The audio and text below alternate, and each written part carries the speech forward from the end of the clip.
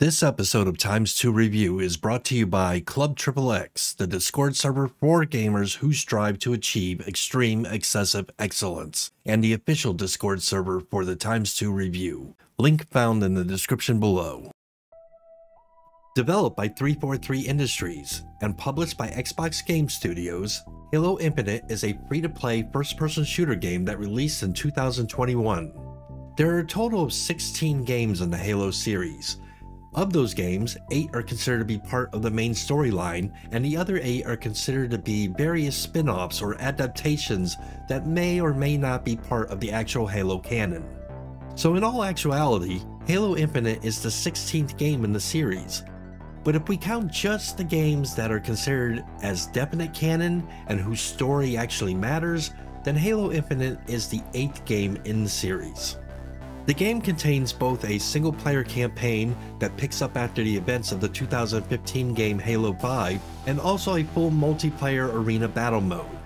Halo is a great game that feels very similar to the Twitch-style shooters of yesteryear.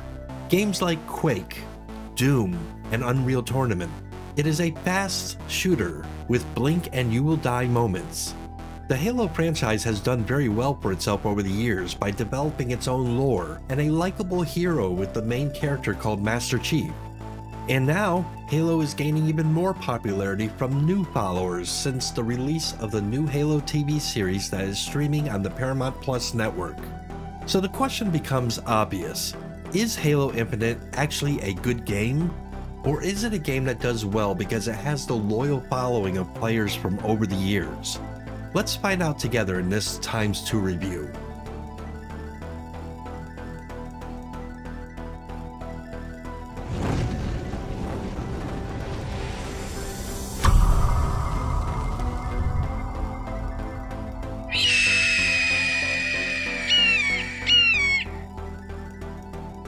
And it's time for another Times 2 review. Hey guys, I'm Extermicide and I'm here with my buddy Mematt. Hey, howdy. Thanks for having me, man. No problem. Anytime. Excited. So today Times we two. are going to be doing a review of Halo Infinite. Have you ever played this? No, never indulged in the Halo series myself. At all? But played Destiny. So I've played from the Bungie team. So Halo-esque or Halo-inspired. Yeah, I was a PlayStation fiend. I was a super fanboy, so didn't touch the Xbox stuff. Okay. I played some Halo back in the freaking day, some of the earlier versions of it. I was a big fan of what I would call Twitch shooters. So Quake, Doom, Unreal Tournament, and eventually Halo. And I was a big fan of all those type of games. It's been a while since I played a Halo game. Decided, okay, well, they got a new one. And guess what? They made it free to play. Game name, Halo Infinite. Release year 2021, so it's only a year old. Publisher Xbox Game Studios. Developer 343 Industries. So the first thing me and Mematt had to do and everything is we download this free from freaking Steam. Now you'd think we'd be able to hook up and get into a party through Steam and everything. No, they give you the options in there to connect either through Steam or through Discord. We tried both. Nah. Being that this is a game that was released as a Xbox exclusive, it just kind of was like a brain fart saying, we're having trouble connecting here. Let's load up the Xbox Game Bar crap and add each other as friends through that. And that got us into the game. Why this game is downloadable on Steam, yet you still have to go through connecting through your Microsoft account and everything is beyond me. It's tedious. It's stupid. If someone's not freaking telling you how to freaking do it, it was a nightmare. It took us. We should have started this freaking review literally about freaking 30 minutes ago, if not more. So wow, Not very intuitive. yeah. Quite honestly, this game should not be in the Steam store, in my opinion. It should have been left on the Microsoft store and let you download it through there if you want. But this is the way they decided to do it. Maybe they weren't getting enough people playing the game signed up through the Microsoft store, so they made some kind of great deal with Steam to go ahead and market it through that. But you end up having to jump through a lot of freaking hurdles. If you don't own an Xbox, I don't have an Xbox, so I keep all that Xbox stuff turned off on my computer. It just kind of complicates matters. It's made crap pop up in the background for me in the past. Your game bar, you can now record, and it's like, I don't want to record anything through Xbox game bar. So I turned all that crap off, but now for this game I had to turn all that shit back on, which when we get done with this review I will be going immediately back in and turning all that shit off again. Not a good start for this one. First thing we're going to do is we are going to jump over in the shop. That's the first thing I like to freaking do, is just let's see if what we see in here. And what I am seeing right off the bat is just a lot of freaking skins. Upgrade to premium. Player skins. They got the season pass. Yep, they have a season pass. They have dailies that you can do. So a Boost daily and bundle. swap pack. They got XP boosts. This is kind of pricey for a skin. Because so you got all your popular ones here from G Sports, FaZe Clan. Okay, so you're seeing skins here that are costing 1,000 credits each. Now going back to freaking credits, 1,000 is $10. $10 for a freaking skin. And what I'm seeing is that these skins look very much alike, except for some of the coloring. It literally looks like all recolors. Yes. I wonder how much of this you can like get in the game. Well, that's another thing, because according to Reddit posts, you can get all this stuff in the game. However, the way XP is done with this particular game is you don't get XP for kills, which is asinine for a shooter game. The way you get XP in this game is by completing matches.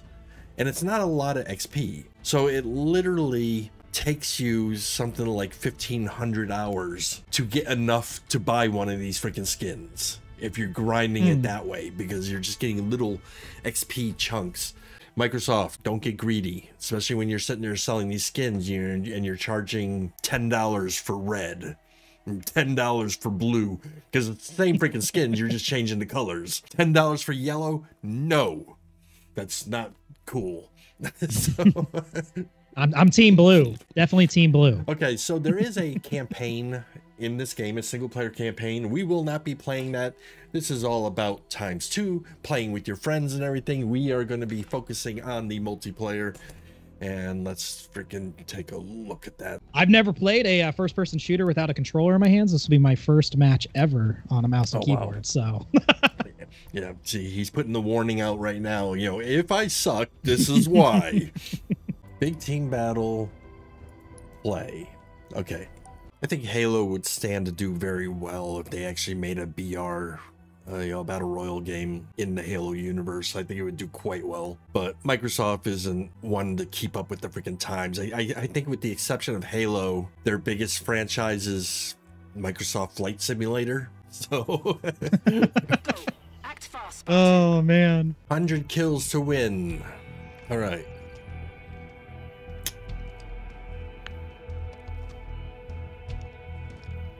Get our little intro. That's right, Fists of Fury coming out. Team Cobra. Earn more kills than your opponents to win.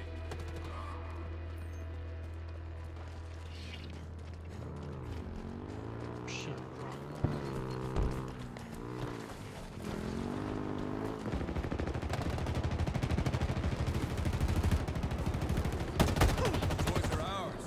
All right, we got a guy down here.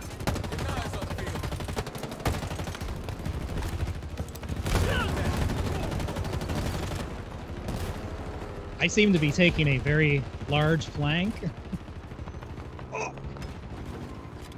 Oh shit.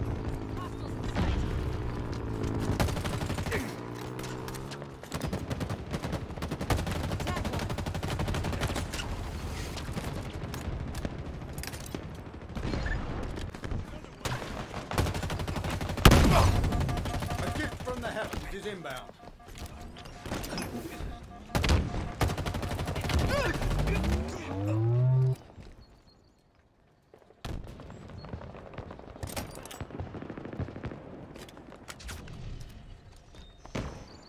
Wow. I think I actually killed somebody. Not sure. Shields are down. Trying to get used to this jump shooting.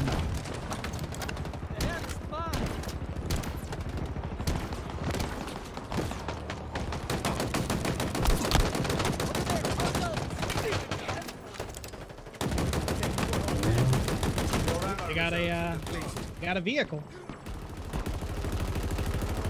Wheels on route. Oh. I ran out of ammo. Staying alive. I finally died. I ran out of ammo also.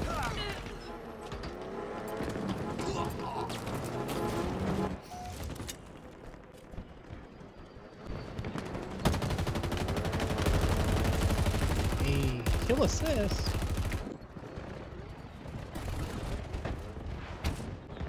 A gift from the heavens is inbound. I need to pick up Jesus the Christ, I just got ran over.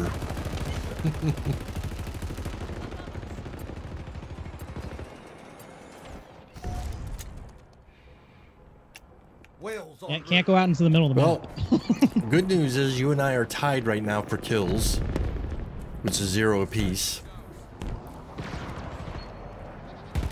I do have an assist in there.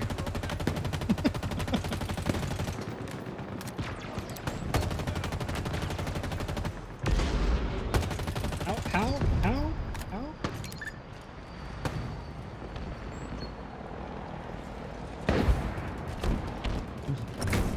Flying.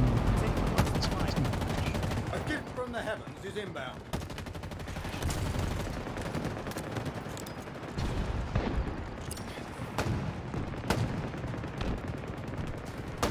Ground vehicle requisition.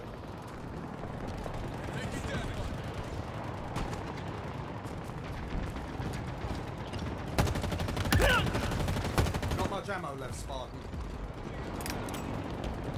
Oh, he's got the hammer.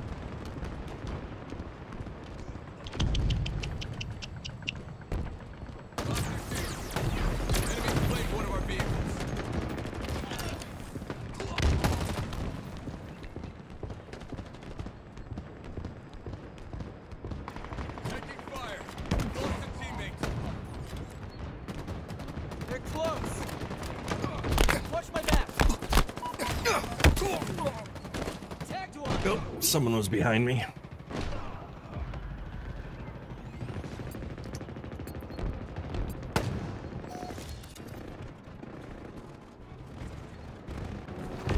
Seems the RAM game with the vehicle is pretty big meta here.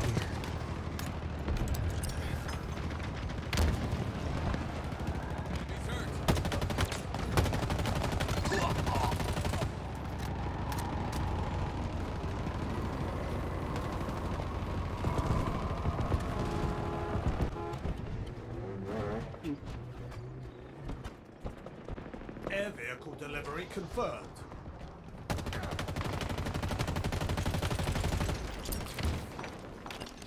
We've lost a teammate. Not much ammo left, Spartan.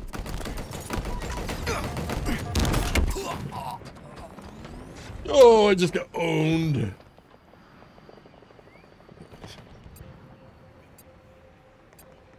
Gotta find the sweet spot. Definitely a different feel to this compared to Destiny 2.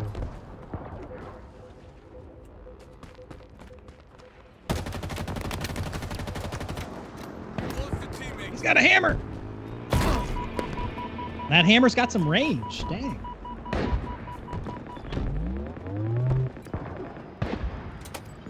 Repulsor obtained. I do like grenades. I need to find where they hide the sniper. Shit, they got the ships up in the sky? Yeah, that's gonna... And the guy with the hammer again. Sweet. Wonderful. Fuck me.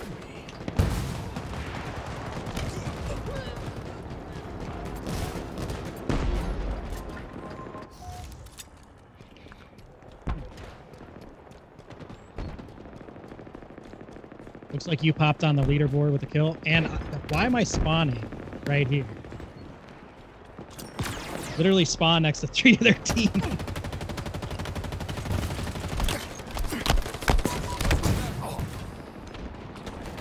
Frag me.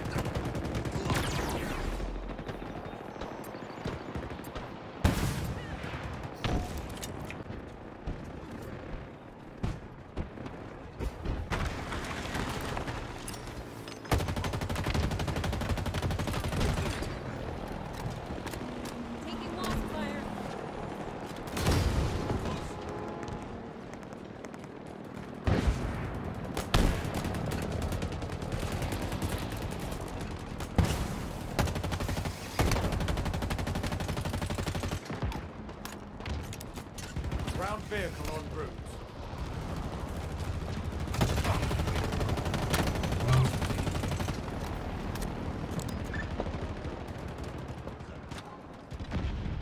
Oh, come on.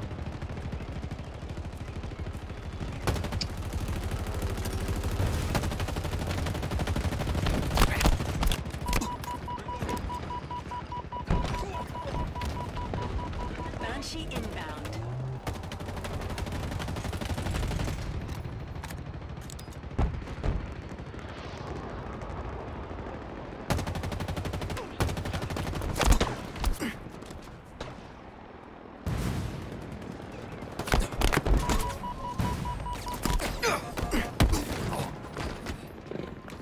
Alright, that was stupid.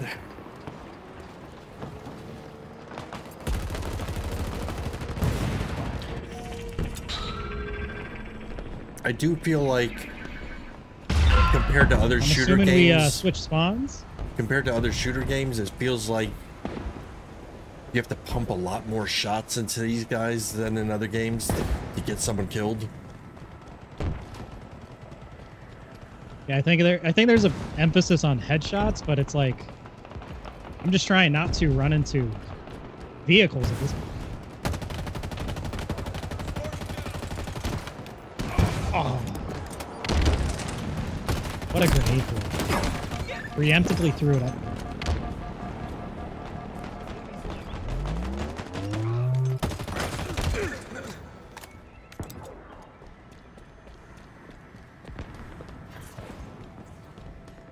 No one's getting close to me.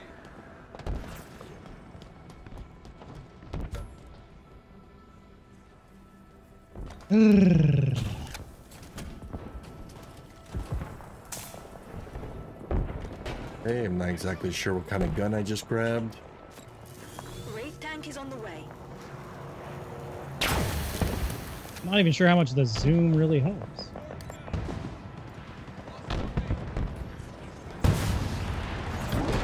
Oh, grenade launcher, little boom tube. Wonderful. Oh, I we got a lost. single kill. Really bad stats. I had 2 kills. You? Big old goose egg. 2 assists. How many deaths? 11. I guarantee you 7 of those were to that damn 2 hammer. kills, 7 deaths, The one 6 shot. assists.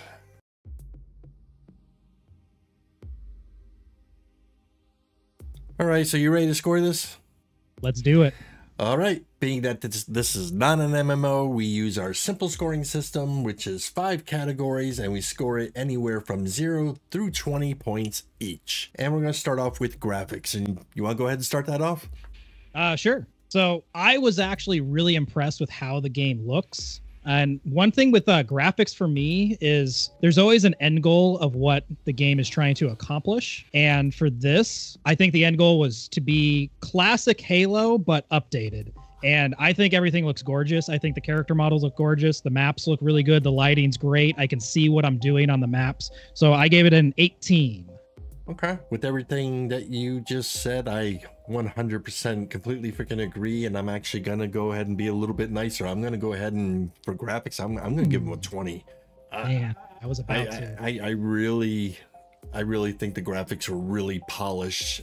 I can't think of anything negative to say about the graphics. So that's gonna bring us to sound and music. So we have to bring both of these things into one score. Music wise, I think the music that they put into the game is very fitting for what this game was. So I had no gripes there or anything. It wasn't like some games where you get in and the music just becomes monotonous really quick. This music just seemed to kind of change from map to map, and it was good. Like any game, I'm assuming after you play like several thousand hours of it and everything, you'll probably mute the music all the way down and put your own music in the background and everything, and that's par for course for any game. Sound effects were good. I'm not going to say that they were perfect, because one of the problems I had is melee kills. When someone would run up behind me, it seems kind of weird that a 350-pound guy who's wearing all freaking armor and armor boots and everything, I don't hear this guy come up running behind me and hit me twice in the head and kill me. So sound, I think it can be a little freaking better. So I'm going to actually fall on I'm going to give them a 17 for sound. I'm in the same boat as you. The music was, I mean, again, classic Halo gives you that sci-fi, warring fantasy. I thought they really nailed that. I could see myself listening to, I like using game music or movie like soundtracks as background noise during brainstorming sessions. I could definitely see myself playing their music in the background for me. But huge point that you point out, I had the same feeling. I could not hear footsteps, and in a first-person shooter, that's extremely important. So that actually was a big knock for me, especially learning and just kind of getting the feel for the game. I kept dying to melee, and that didn't feel good. So I dropped them down to a 15 on this just because of that, and just because of how important it is to first-person shooters. Fair enough. Next, that brings us to UI and menus. I'm going to go ahead and let you take this one first. Obviously, we had some major issues navigating the UI. I know not just trying to get our gamer tags in game, but just finding out where you can do that. Like, just, it's not intuitive, and it should be. It's 2022. It should be very easy to just create an account, and then you have your account there, and then you can find your friends right on the friends list. And we had to jump through hoops to do that. Secondarily, the keyboard bindings, just finding stuff in the settings, it was not intuitive at all. But as far as UI, menus, and just how it looks in game when you're playing your matches, I thought it was crisp. I thought it was clear. I knew where stuff was on my bar, and I knew where the important stuff was. But the just navigating game menus really dropped them down for me. I actually got them at a 10, just because it was a major headache. And if I was picking up the game for the first time as a free-to-play player, that would be something that would be like, do I really want to hop in here more often? There's other first-person shooters on the market that are doing it better. So that's why they got a pretty harsh score from me. I hate to say it, but I agreed with almost everything there. The menus in game were perfect. I had no problems with anything in game once you're in game playing. However, the menus, the menu system, you know, finding all your settings and everything was just, for a lack of different words, a clusterfuck.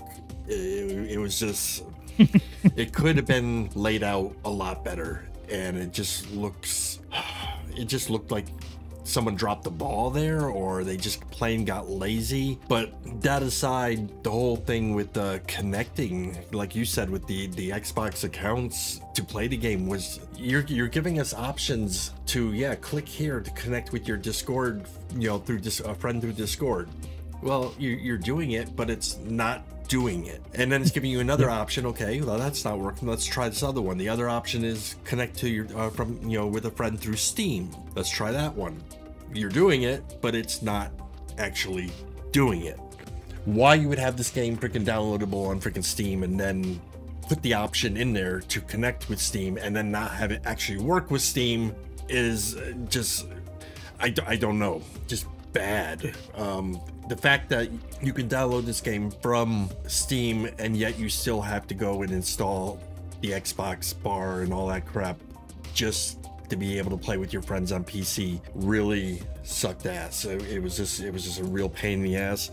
I'm gonna go with a 10 right here with you also. That was a really big disappointment, probably the biggest for this game. And that's going to bring us to gameplay and combat. I'll go ahead and take this one first. Honestly, with the exception of not being able to hear some footsteps with the melee combat, which we already addressed, I'm not going to bitch about it twice. But with the exception of that, the combat was really good. It felt to me very much like Titanfall 2. It was smooth, it was tight, it just had that feeling, and it was really freaking good. I got really no freaking complaints with that, except, like I said, the sound with the melee, and I'm not gonna punish them here for that. So I'm gonna say gameplay and combat, and of course it was we just chose the option where it was quick play, and it was putting us in different matches. The variety of different matches it put us in were all fun. I had fun the entire time doing it. So I'm gonna fall on a 19 here for gameplay and combat. I definitely agree. Everything felt crisp. All my actions felt crisp, And as I progressed through the games, I got better. I got a little bit more skill with the mouse. I mean, like we said like I said at the beginning of the video, this is my first keyboard and mouse first-person shooter. So coming from a console where everything has to be designed very crisp to make it intuitive to use joysticks with thumbs while clicking bumpers and X buttons and all that stuff, to just being able to, like, I found myself just spinning myself completely 180 and looking the other direction with the mouse, and that felt really good. As far as like shooting the guns felt really good. Getting headshots felt really good. It had that little pop that when you nailed it, you felt it, and it had me thirsting for more. So complat and gameplay, I gave it a 18, mainly because I had to really tinker with the I adjusted my sensitivity on my mouse to give myself a little bit better control. That's just me being a little too hard, but 18. All right. Still good. And this lands us at our final category, probably the most important: cash shop, pay to win. Looking through it, the very first thing I always look for is anything that's going to give people an unfair advantage with stats on the items. We saw none of that, which is good. It doesn't appear to be any pay to win in this game. So I was actually very pleased to see that. What they did sell though was cosmetics, and the cosmetics, I'm okay with that. However, they were kind of pricey for what you were actually getting. And when I say that, you weren't getting much in a variation other than color. It just was like the same armor, but different colors. And I have a problem with paying $10 for blue and $10 for red and $10 for yellow, and it's all the same freaking armor. I have an issue with that. However, they did have some cool outfits in there, like the samurai outfits. However, some of these outfits are not obtainable. Some are attainable by doing, the grind of doing the in-game play for hours and hours, and you gain some money so you can buy these items. Some of those items are not, and the only way to get those items is to fork out your freaking credit card and purchase the freaking items. The way XP works in this game seems to be you don't get it from kill to kill, and you get it from the end of the match. Just getting to the end of the match, whether you win. If you win, you probably get more XP. If you lose, you get a little bit less, but you don't get XP for your individual work. So if you're that guy who's doing 27 kills, I would expect him to get a lot more XP than the guy who only got 2 or 3 kills. It would make sense to me, but that's not how they do it. It's kind of like it's a team effort thing, and if you win, you guys get this chunk of XP, and if you lose, you get this chunk. And because they do it that way, to earn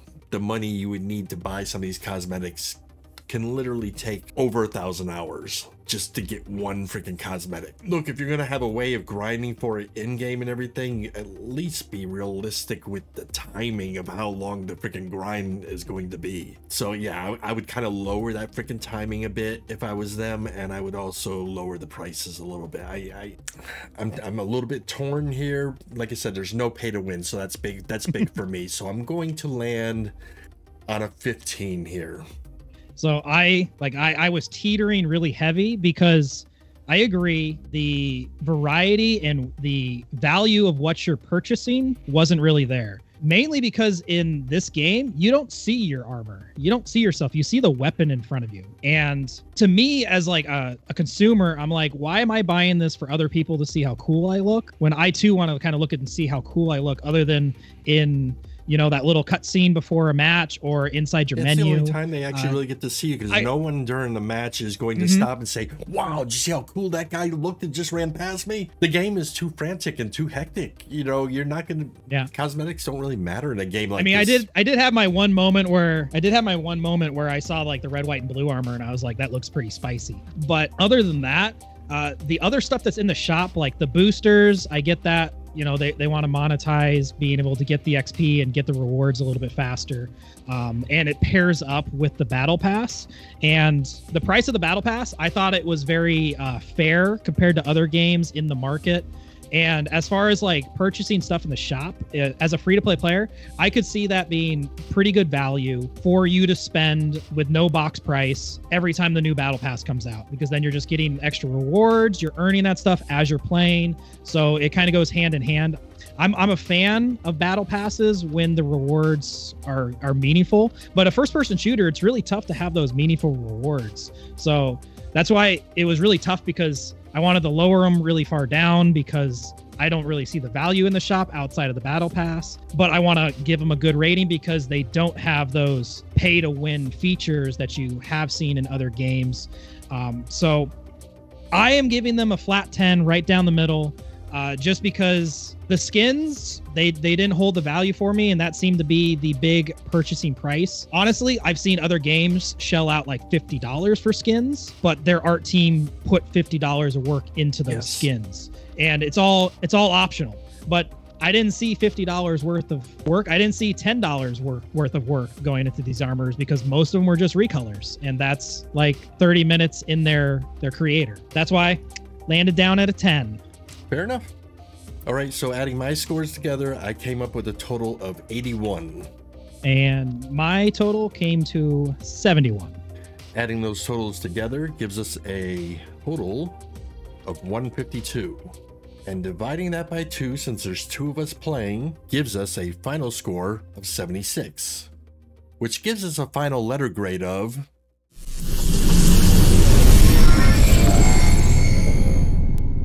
With a grade of B, this game is considered good and is really worth your time to check out. It falls a little short in some areas, but overall, it really is a solid and good game with more good things happening within than bad. We definitely feel this game is worth your time and hard drive space, so make sure you give it a look. Anyways, that's it for our ×2 review for this game. We hope you enjoyed it and found it informative, and we will catch you again on the next ×2 review.